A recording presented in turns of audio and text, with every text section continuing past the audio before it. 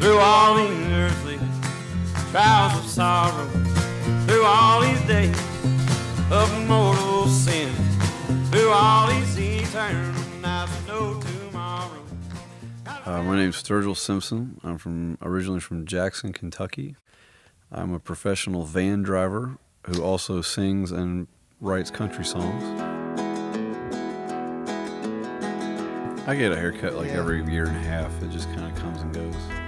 Haircuts either follow immediately a trip to either an extremely hot place or a very rainy place. And I just kind of hit the panic button. Well, lately things have been a little complicated. Quality of life has gotten down. Well, sex is cheap and the talk is overrated. And the voice of me is still working on the sound. First time I met him, I was out seeing, what's his face? We were at Billy Joe Schaefer Billy Joe show. Schaefer show, yeah. I was there with Jamie Johnson and Shooter Jennings, and Shooter looks at me, he's like, see that guy over there? That guy's the best country singer in Nashville. And he was talking about Sturgill, and I was like, he looks like an asshole. I ain't talking to him, he looked mean. Before I knew him, I thought he was a mean guy, you know? I've always loved playing with other people. And all these guys are young, exceptionally talented players, and they've all got really great input and opinions. Like I don't like revolving doors. I hope I turn around in 20 years and they're all still behind me. But the most beautiful part of it is watching all these young, talented guys and being able to formulate that and kind of carve out the sound that I do hear in my head. They start contributing their own feel and heart to it as well, and it becomes this other thing entirely. And I think that's probably what people are responding to so much on the new record, is that, you know, those songs were very, very personal, but those guys all spent a year on the road helping me bring them to life. The intention was to make records that people want to listen to all the way through. And even Dave and I had to get to know each other. That first record, you know, it was still different personalities and ideas, and you always wonder, like, well, who, you know. But now, after a year and a half, we're actually really close friends. And when we went in the studio with this one, we didn't really have to talk about it at all. He just, after getting to know me and what I like, you know, I think it was like one really brief conversation. He's like, yeah, cool, got it.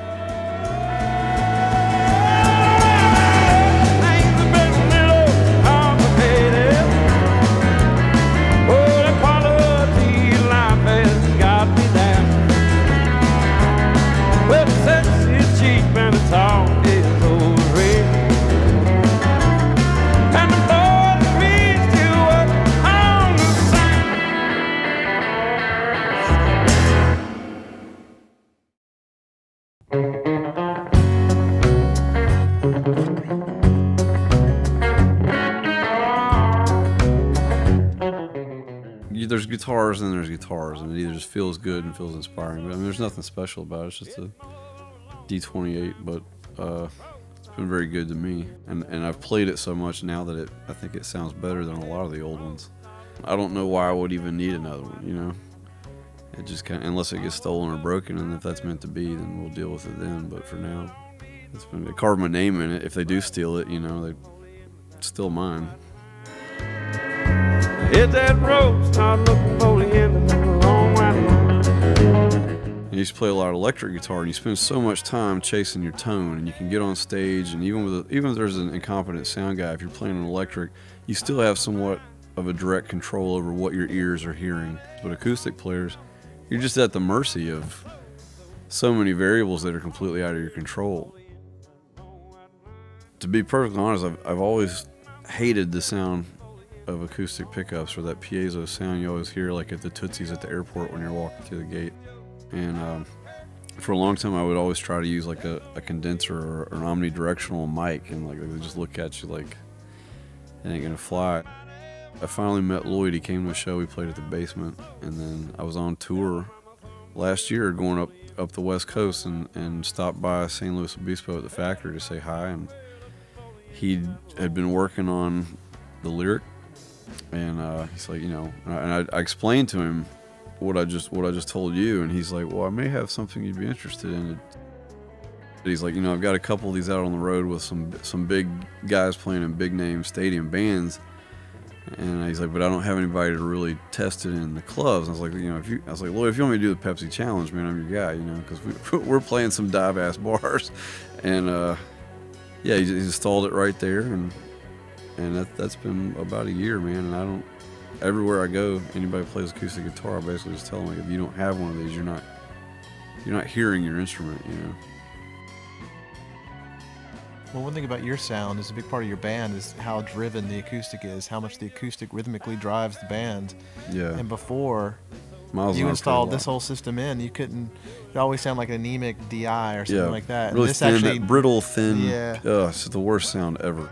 And now when I'm on stage with the band, I feel like I can hear my guitar. Well, the hardest thing is the way we recorded the record and the way we're doing this session today is we're tracking everybody in the same room live, and there's no headphones, and there's no separation between the acoustic guitar and the drum set. And so what that DI allows us to pull this off. Otherwise, you'd have a mic picking up a lot of other things around it, and the acoustic would be washed out and small and probably just sound anemic. And this allows us to get the acoustic as crack loud as we want to.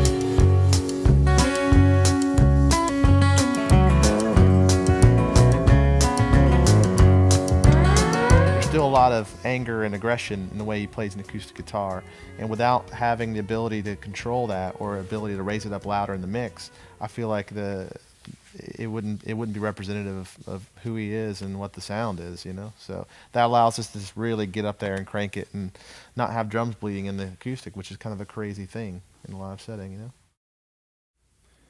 And it's a microphone.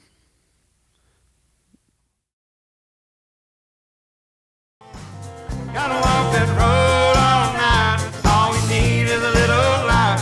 And the closer you get, the brighter it turns on.